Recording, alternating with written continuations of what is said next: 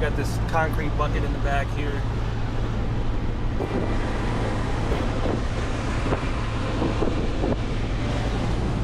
I am once again in New Jersey for the 1000th time this month. So let's get this thing back home. I use a jet ski trailer to get it. Look at that. Oh boy. Yeah, pretty sunset.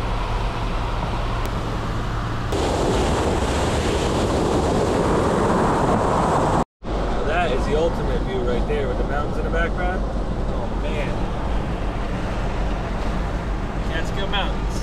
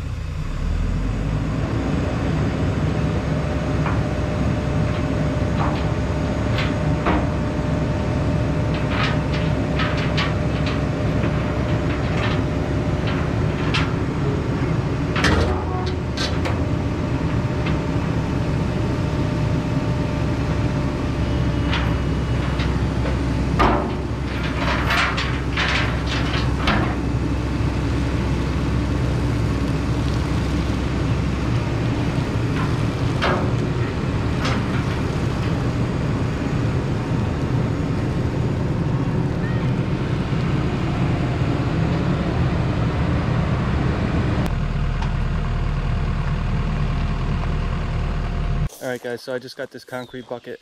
This is supposed to be 33 cubic feet, so that's approximately 1.3 yards. I'm not sure how much it weighs yet.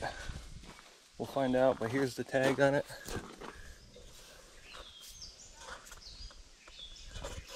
You can see it says 1961. So I'm not sure if that says 96 or if it says 1961. I'm assuming it's 1961, but the ones look a little bit weird. So the reason I went with this instead of a regular Garbro is, first of all, the design of it. So this right now is 45 inches wide. So I wanted to do a couple mods to this. The first thing is it's not quite wide enough to load with a skid steer. So we got 44 inches to load it. My skid steer I think is 60 something.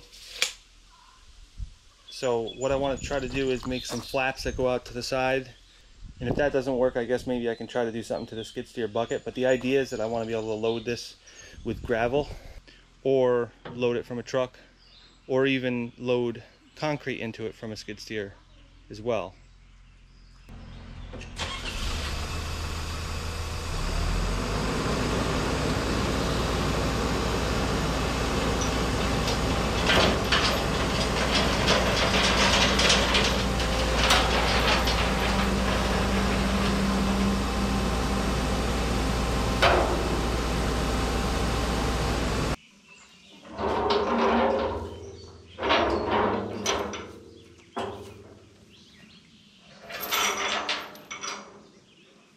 So I'm thinking to expand this to be wide enough for the skid steer. I'm gonna take a piece of steel about like that, maybe like a foot by 16 inches. So I think what I'm gonna do is take and make like a hook here and a hook here, and that way it will kind of go in out of sight when you're using it. But when you're loading it up, you can kind of pull that out and let it rest on those hooks. I'm thinking that should work. At first I was thinking I could put something on here that was permanent, that just stuck out, but I didn't realize that this arm goes up and down here. I paid $1,100 for this concrete bucket, and I'm going to get a lot more use than just pouring concrete with it. I need this to build my house. I have a lot of concrete pours that I'm going to do. So a pump truck each time is $800. One of the main reasons I wanted to use this bucket was actually for gravel as well as concrete. Because it's a concrete bucket, but you can use it for gravel too. That way you can place it just right where you want it.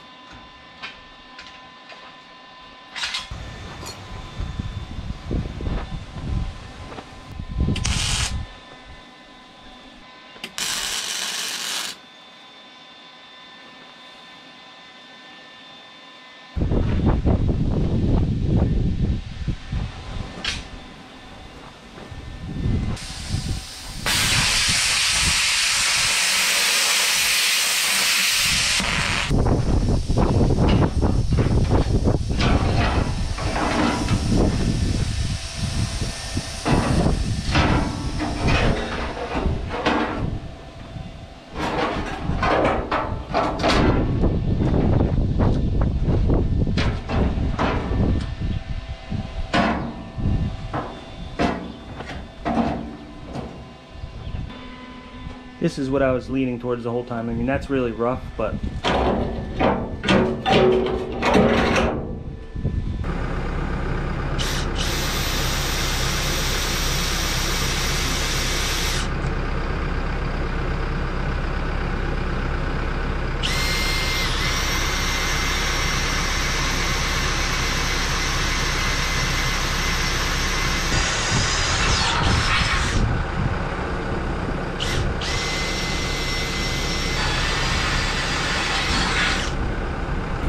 a drug or something.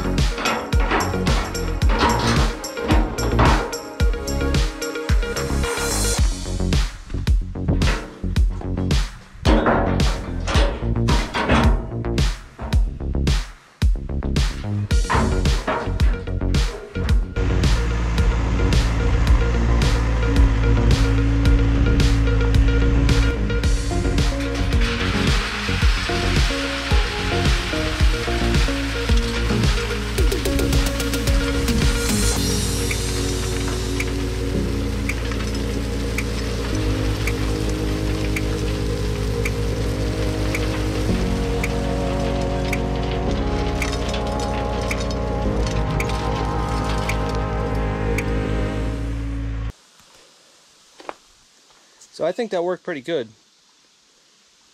And you know, it was tall enough where I could actually see under the bucket and see what I was doing. I was a little bit worried about that because when you're doing that on the ground, the bucket's in the way and you can't see anything.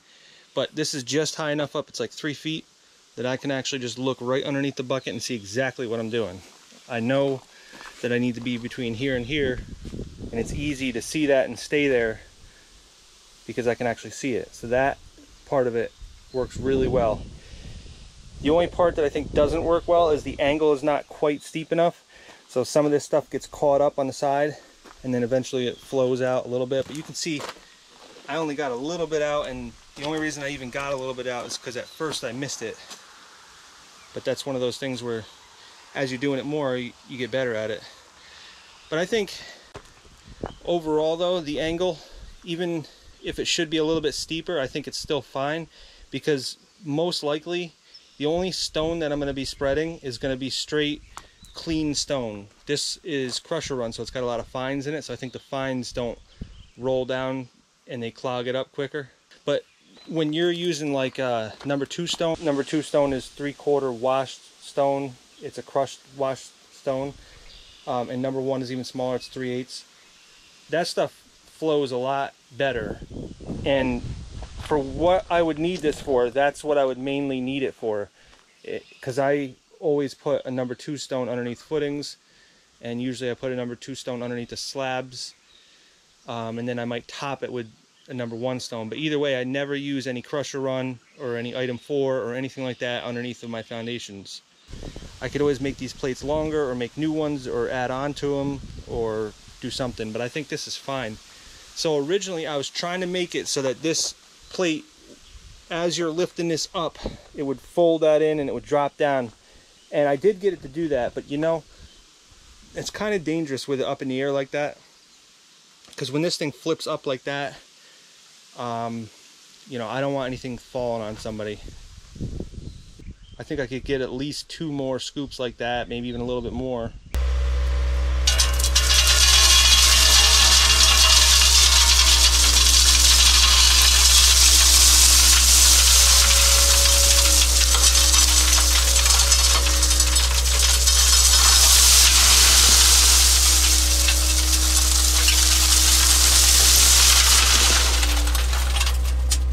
You know, I'm almost thinking the plan should be, when we're attached to the crane, to have this thing up past here and still attached to the crane, even upright as far as it could be.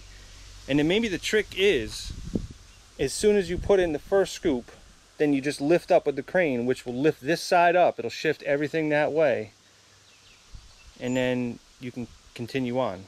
I think that's a much better option, because you can see I got some off to the side here, and I got a bunch here that I got to deal with now, and I don't have anything back there. So I think that's the key right there.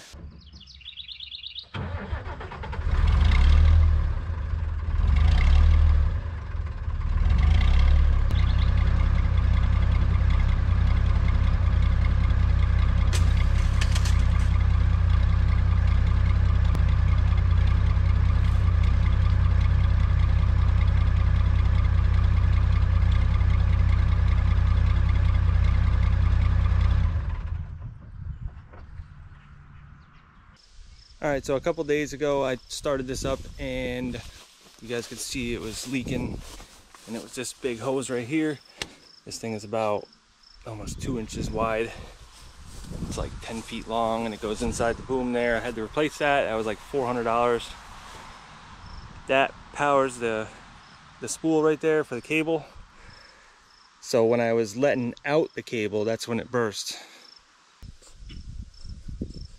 So I also had to replace another hose inside of here. It was this little tiny one on the stabilizer there. So now we're good to go. So I'm gonna bring this down because I need to start using it.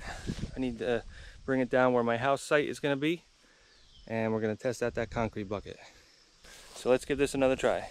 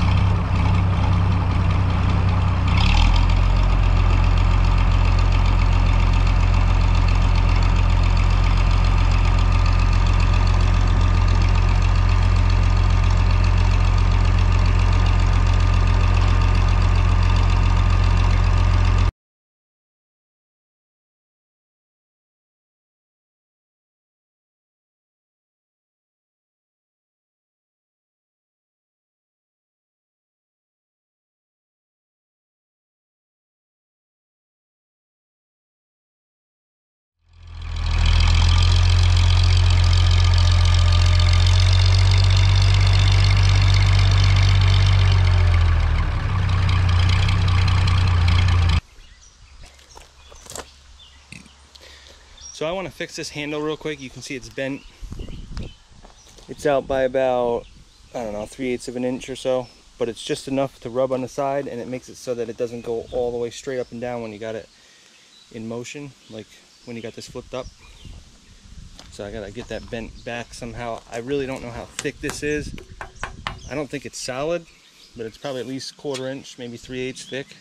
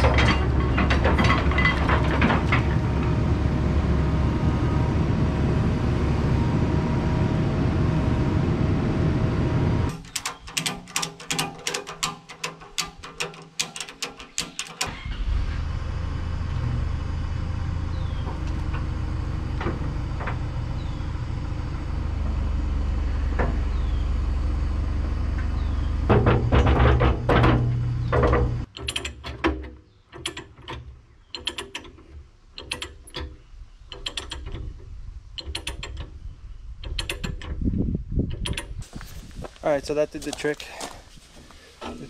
This moves freely all the way up and down. Almost hits there, but it doesn't. And over here, got a little bit more space, but not much. It was at a square.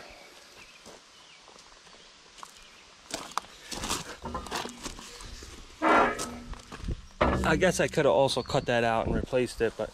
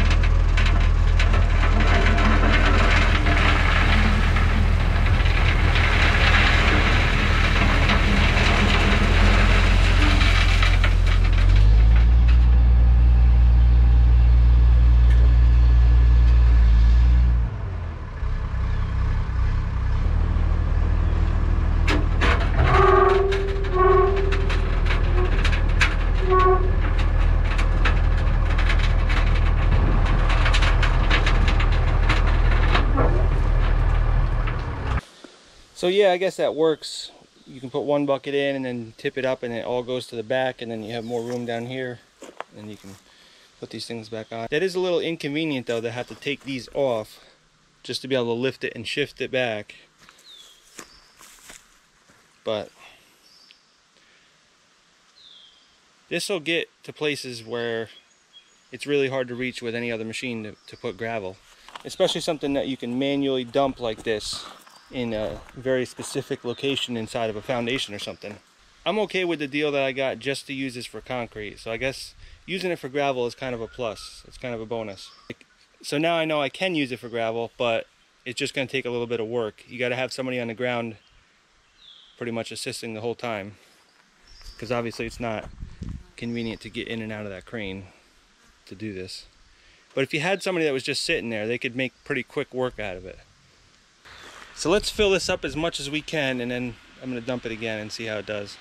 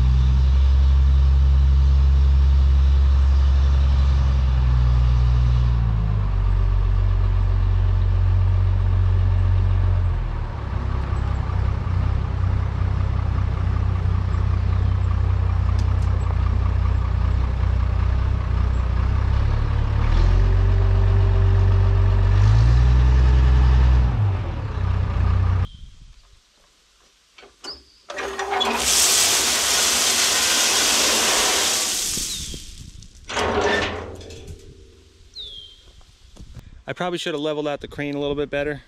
I need some more cribbing on that side, but this isn't really a heavy load, so I wasn't worried about it. But this thing does pretty good, so I think it's ready to go. I'm going to try to incorporate some sort of elephant trunk for the bottom, something that kind of attaches to a couple hooks maybe and disattaches pretty easily. The only problem with that is it's going to make it so you have to put it that much higher, because that thing is like 6 feet long. But that does make it a lot easier to pour in the foundations with that elephant trunk. Now I have one, I just need to figure out a way to put it on here. But you definitely don't see concrete buckets like this anymore. This is made out of pretty thick steel here. This is not just sheet metal like some of the other ones are. So I can't wait to pour concrete and gravel with this bucket. Building my house is right around the corner. I'm kind of done with my work projects for a while just so I could work on my house. So I need to get a few more pieces of equipment ready to go for that, and then I'll be ready very shortly. So I'll see you guys on all those videos.